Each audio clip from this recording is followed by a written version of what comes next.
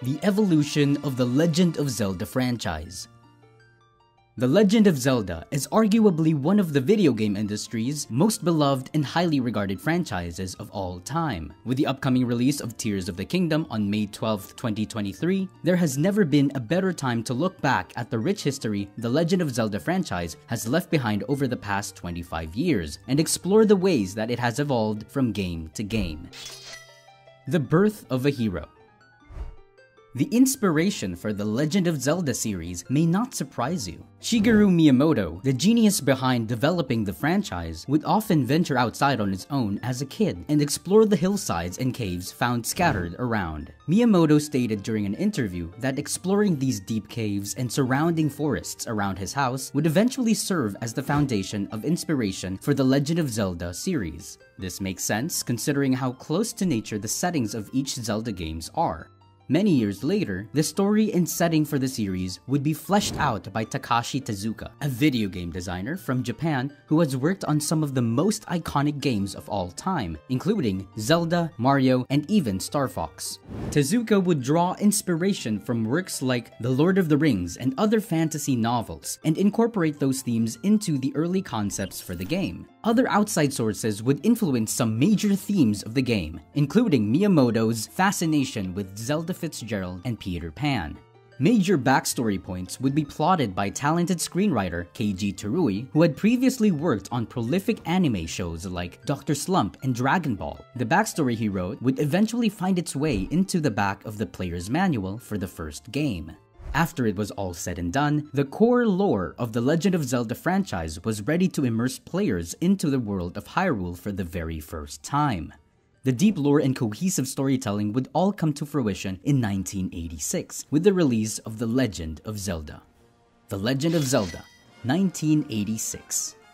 Directed and designed by Shigeru Miyamoto, The Legend of Zelda was first released on the Famicom in 1986 in Japan, followed by a North American release on the NES in 1987. Development of the game took around 2 years, and most of the developers were working on Super Mario Bros. During this same time. Splitting the ideas between the two games actually proved to be an advantage, as the developers made conscious efforts to design Zelda in a way opposite to the linear Mario games. This led to Zelda's non-linear design, which is still a major aspect of Zelda games like Breath of the Wild and the upcoming Tears of the Kingdom. The game introduced the world of video games to a non-linear, choice-driven design that allowed players more freedom than ever to play and experience the game how they wanted to. It would feature the first appearances of well-known franchise trademarks like rupees, heart containers, and a slew of well-known items featured in modern Zelda games.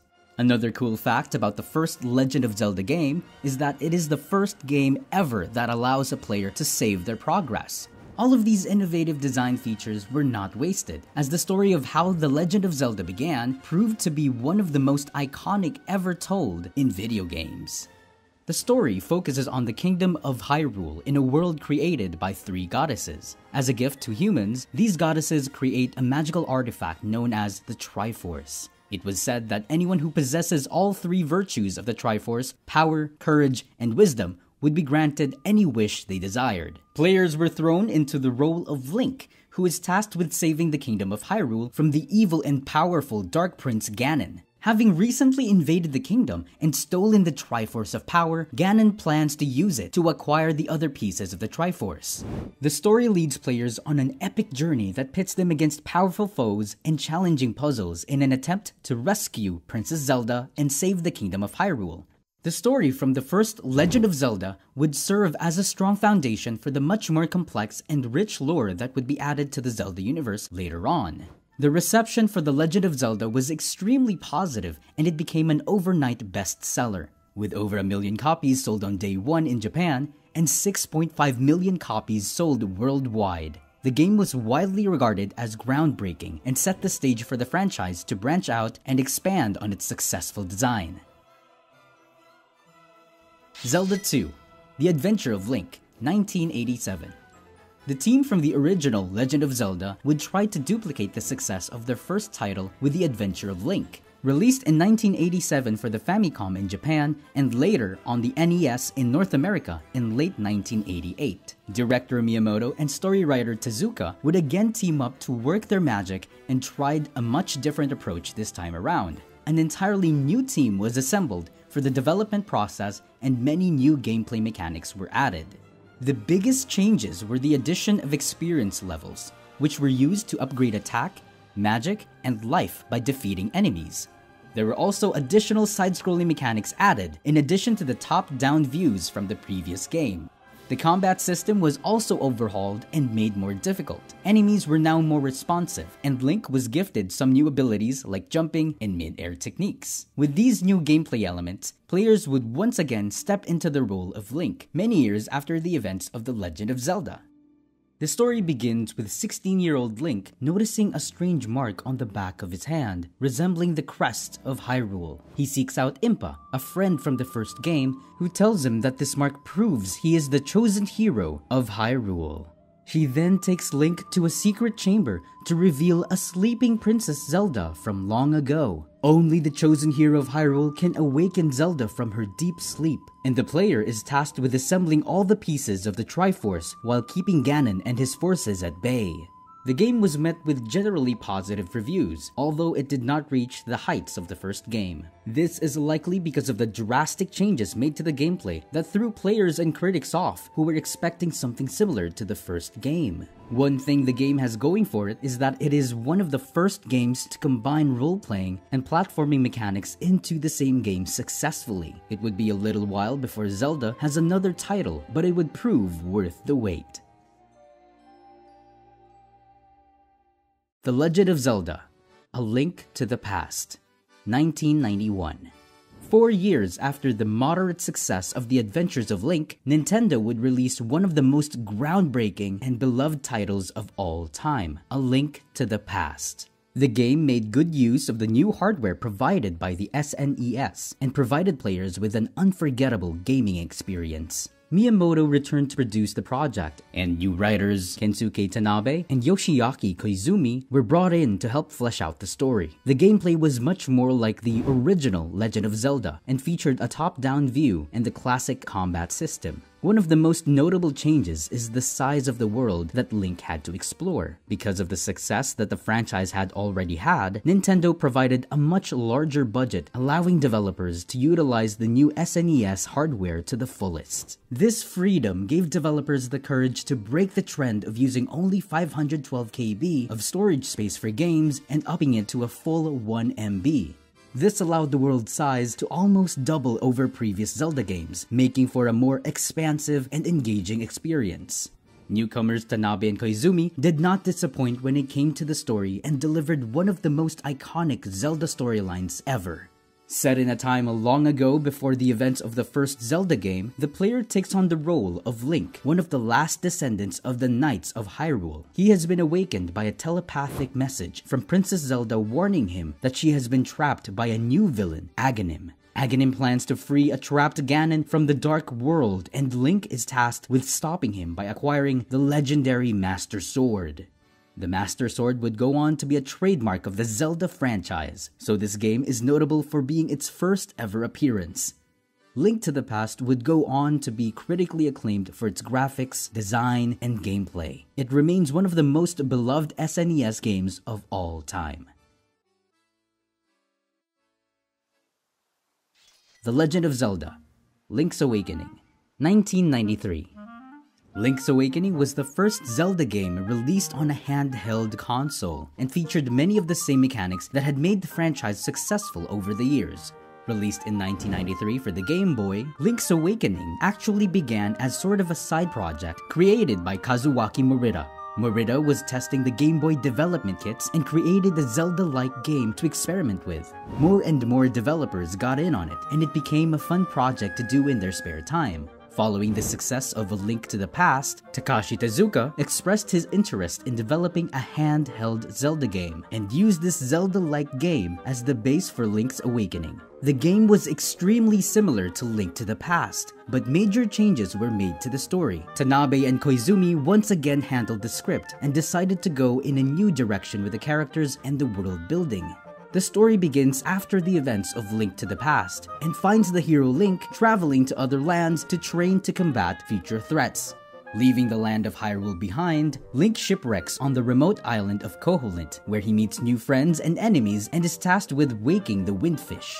I don't want to spoil it if you have never played it, but the story takes some really interesting twists and turns and has one of the most satisfying endings of any Zelda game. The story, gameplay, and handheld graphics were all extremely positively received, and this success would drive Nintendo to produce several more handheld Zelda games over the years. There would be several years before the next title in the Zelda franchise, as Nintendo pondered where to take the series next. The next installment of the Zelda franchise would revolutionize the gaming industry forever. The Legend of Zelda: Ocarina of Time, 1998. Ocarina of Time was released for the Nintendo 64 in 1998 and changed the way people looked at video games forever. It featured one of the most well-known stories in video games, along with some of the most innovative and immersive gameplay ever created at the time. While most of the developers at Nintendo were not well versed in the new 3D technology made possible by the Nintendo 64, they were determined to create something new and unprecedented using the hardware. Miyamoto returned once again to help direct and produce, and oversaw a large team of other directors also working on the project. Together, they would bring the Zelda franchise into a 3D space by overhauling the world, gameplay mechanics, combat system, and much more. The results were astounding. Players were met with a fully interactive world in which they could explore as Link in any way they wanted. Characters were given more life and personality, and combat, bosses, and world travel were all enhanced. The story for the game was also updated and used ideas from Miyamoto, Koizumi, and Tanabe to craft the lore and backstory of the world. This dream team would go on to write one of the best stories told in gaming. The story begins with the fairy Navi awakening Link from a nightmare in which he witnesses familiar foe Ganon chasing a young Princess Zelda on horseback. Navi brings Link to the great Deku Tree, who tells him of Ganon and his plans. He tasks Link with traveling to Hyrule to meet with the young Princess Zelda to discuss the threat. This starts Link on a journey through time in an effort to undo the damage done by Ganon after he acquired the Triforce. The game was met with overwhelmingly positive reviews and is still to this day regarded as one of the best video games of all time. Ocarina of Time hit all the right marks with players and reviews, including gameplay, score, and visuals. Nintendo would try to recreate the success of Ocarina of Time with Zelda's next release 2 years later. The Legend of Zelda: Majora's Mask, 2000. Majora's Mask was released for the Nintendo 64 in the year 2000 and was one of the most unique releases in the Zelda franchise. While it stays true to the gameplay of the original Ocarina of Time, several new elements were added, including character transformations and a 3-day time cycle that limited the number of tasks a player could get done before resetting the timer. Development for Majora's Mask was extremely fast, with most of the game being completed in 1 year. Developers knew they would have trouble topping the enormous success of Ocarina of Time, and many stated they struggled to come up with fresh ideas for the next entry. Miyamoto and Koizumi teamed up once again to develop the new time-based gameplay mechanics that set players on a 3-day time cycle. This gameplay element made it so that players had to prioritize the things they got done, as the world would reset after the 3 days had passed. The script for the game was written by Mitsuhiro Takano and was inspired by the 1998 film Run, Lola, Run. The story actually begins only 3 days after the events of Ocarina of Time. Link is shown on a quest searching for his lost fairy Navi. During his search, Link is ambushed by a new villain, Skull Kid, accompanied by his 2 fairy companions, Tattle and Tail. After stealing Link's horse and the Ocarina of Time, Link pursues them and gets trapped. Skull Kid then curses Link and turns him into a measly Deku scrub. Alone, Link tries to navigate his way around the world in his new body before meeting up with Tattle, who has been left behind. The journey sees Link and Tattle work together to stop Skull Kid from using Majora's Mask and the Ocarina of Time to end the world. Majora's Mask achieved critical acclaim and proved once again that Nintendo was king of video games in the early 2000s. While not as beloved as Ocarina of Time, Majora's Mask is arguably the more technically impressive due to its unique design elements. Before the next major 3D release in 2002, Nintendo would round out the era of handhelds with one of the most popular handheld games in history. The Legend of Zelda, Oracle of Ages and Oracle of Seasons, 2001. Oracle of Ages and Oracle of Seasons were released on the Game Boy Color in 2001 and featured gameplay similar to Link's Awakening and Link to the Past. The games were designed to interact with each other but provided totally different gameplay experiences. Oracle of Ages was more puzzle-based, and Oracle of Season was more action and combat-based. Upon completion of either game, a password was provided that can be entered to play an alternative game of either Ages or Seasons. This alternative version of the game has different plot points that can allow the game to serve as a sequel to the one you have completed. The gameplay and mechanics were actually designed by Flagship, a subsidiary of Capcom, making these games some of the few not directly developed by Nintendo. Miyamoto again oversaw production, and Flagship provided the story outline for the games. Both games task Link with saving Princess Zelda from a new villain, Twin Rova. Both games were met with generally positive reviews, though many reported issues with the sound quality. This would be the last Zelda entry for the Game Boy and Game Boy Color era, and would be followed by one more beloved entry for the Game Boy Advance in 2002. The Legend of Zelda, Four Swords, 2002. 2002 was a good year for Zelda fans. It saw two major releases for the franchise. The first was Four Swords of the Game Boy Advance. It was the first multiplayer Zelda game and came bundled with a copy of Link to the Past. Four Swords allowed players to link up their Game Boy Advances and work together to solve puzzles, explore dungeons, and face mighty bosses. The dungeons were randomized each time, which provided more replayability. Four Swords was developed collaboratively by Nintendo and Capcom after the success of Oracle of Ages and Oracle of Seasons. Takashi Tezuka helped oversee the project's production and helped develop the new plot lines. The story of Four Swords begins before the events of Ocarina of Time and shows Link and Zelda approaching a sword stuck in a stone called the Four Sword. After Zelda is kidnapped, Link is tasked with removing the sword from the stone and rescuing Zelda from her captor. Four Swords was positively received and currently holds the title for highest rated Game Boy Advance game on Metacritic and game rankings. While not to overshadow the triumphs of Four Swords, a much bigger title was also set to release in 2002, one that was long in the making. The Legend of Zelda, The Wind Waker, 2002. Originally debuted in 2000, The Wind Waker was finally released on the Nintendo GameCube in 2002. While many players cited their issues with it at first, it would go on to become one of the most popular GameCube games ever released. The game featured a cel-shaded style that some players found off-putting or childish. This caused players to voice their desire for a more mature Zelda game, which Nintendo would deliver in the near future. It featured many familiar mechanics from the 3D Zelda lineup, but had a much more expansive open world and a focus on water travel. Miyamoto returned to team up with longtime story writer and producer Takashi Tezuka to craft the new gameplay elements and story. The developers worked really hard to diverge as far as possible from previous ideas so as not to seem derivative of older Zelda games in the franchise. The results are a more cartoony art style that players either loved or hated. The plot of the game revolves around Link's coming of age and his struggle to rescue his sister from Ganondorf after she has been kidnapped. The game was met with positive acclaim from both critics and players, though the art style was a polarizing design choice. The Legend of Zelda, The Minish Cap, 2004. The Minish Cap was another extremely successful Zelda release for the Game Boy Advance. Released in 2004, the game features mechanics similar to other handheld Zelda titles, with the added feature of shrinking to enhance gameplay.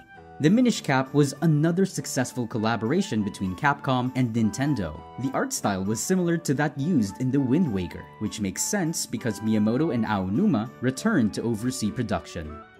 The Minish Cap story takes place long before the events of the Ocarina of Time and focuses on fleshing out the story of Vati and the creation of the Four Sword, serving as a prequel to Four Swords. The game was well received and sold over 1.76 million copies worldwide.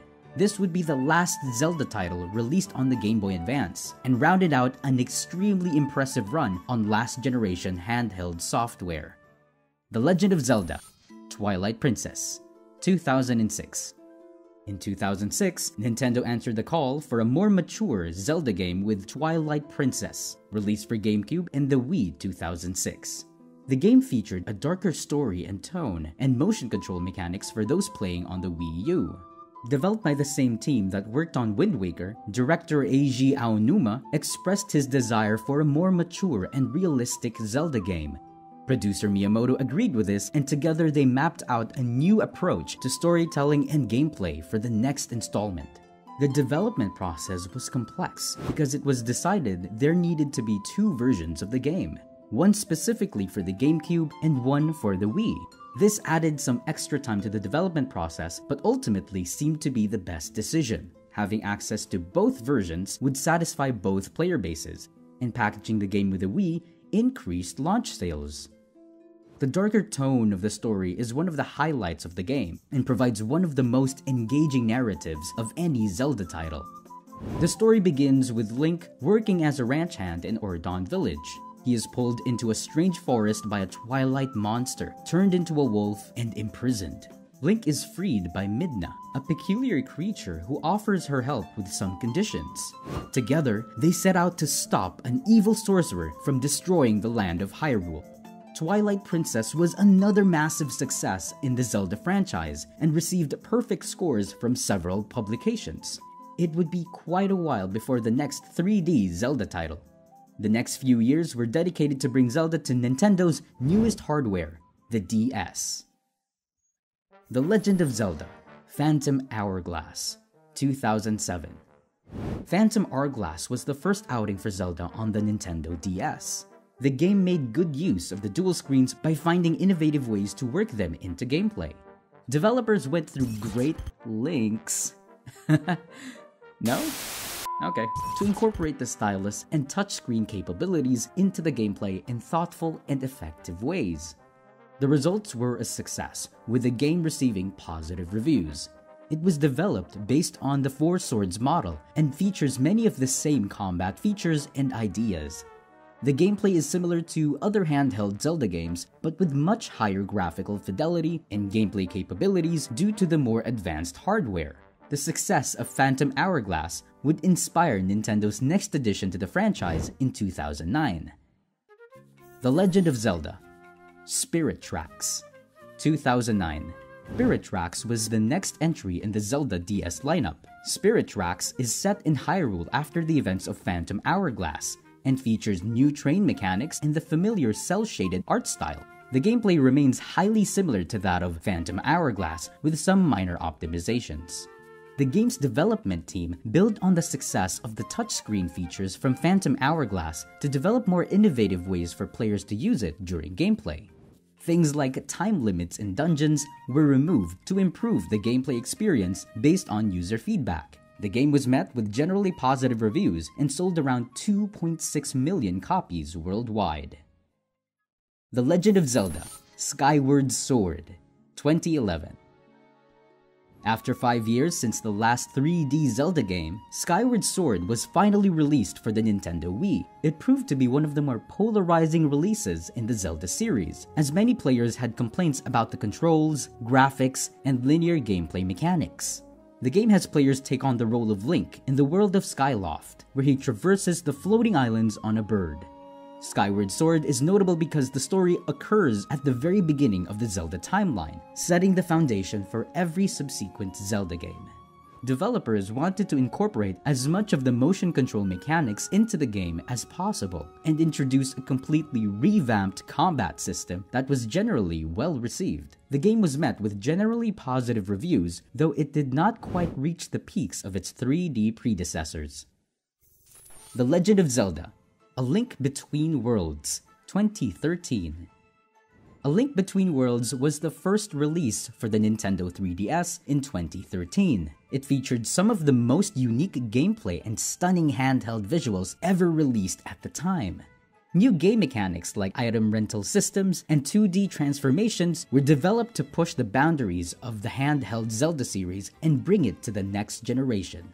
The game introduces new villains, characters, and mechanics in what many people regard as the true successor to Link to the Past. The game was met with very positive reviews and sold over 4 million copies worldwide. The Legend of Zelda: The Breath of the Wild, 2017. In 2017, Nintendo released Breath of the Wild for Nintendo Switch, and once again revolutionized the gaming industry and set the bar when it comes to quality in video games. The game featured the largest open world of any Zelda game and was a true showcase of what the Nintendo Switch was capable of. Development of the game took around 5 years and saw Miyamoto and longtime director Eiji Aonuma once again team up to create one of gaming's most prolific masterpieces. Breath of the Wild was Nintendo's first real experience crafting an open world of this magnitude, but the developers truly rose to the occasion and gave us something truly breathtaking. Inspiration was drawn from many different sources, including other video games, folklore, and movies to create a world that felt alive and interactive to the player. It is widely regarded as one of the best games of all time, and introducing many new mechanics including stasis, cooking, and even mountain climbing. What is most impressive about the game is the amount of freedom the player has right from the beginning. Upon entering the world of Hyrule, the player is tasked with defeating Ganon. How the player does this and when is ultimately up to them. The number of choices available in the game, numerous dungeons, expansive open world, and immersive soundtrack all come together in what is the most highly rated Zelda game ever. It won numerous awards and sold over 28 million copies worldwide, making it the highest-selling Zelda game ever. The Legend of Zelda: Tears of the Kingdom, 2023. That brings us to the latest release in the Zelda franchise, Tears of the Kingdom. Being one of the most highly anticipated follow-ups of all time, it's no understatement to say that Nintendo had their work cut out for them for this one. Development of Tears of the Kingdom began shortly after Breath of the Wild was finished. Many of the new ideas found in Tears of the Kingdom were inspired while brainstorming DLC ideas for Breath of the Wild. After announcing the game at E3 2019, a then unnamed sequel to Breath of the Wild, development would start up full swing before debuting another trailer revealing gameplay, story, and the release window for 2022. Of course, Nintendo would go on to push the release date back to 2023. It was until September 2022 that the title of the game was revealed during a Nintendo Direct presentation. The amount of mystery surrounding Tears of the Kingdom leading up to its reveal in September 2022 helped to build some serious hype around the game. Reprising their respective roles as director and producer, Hidemaru Fujibayashi and Eiji Aonuma both returned to deliver a sequel to Breath of the Wild that would please fans. Not only would the game release to rave reviews, it is quickly becoming one of the fastest-selling Zelda games of all time. With the game getting perfect scores from fans and critics, it's safe to say Nintendo really hit it out of the park with this one. Some highlights include improved performance over Breath of the Wild and new and engaging mechanics so the game still feels fresh. Tears of the Kingdom is shaping up to be a serious Game of the Year contender for 2023 and may go down as one of the most groundbreaking open-world games ever made. Nintendo really honed in on what people enjoyed in the first game and doubled down on those features and then some. The results are a Zelda game with an unmatched level of freedom that gives players the room to be creative and tailor the gameplay just for them.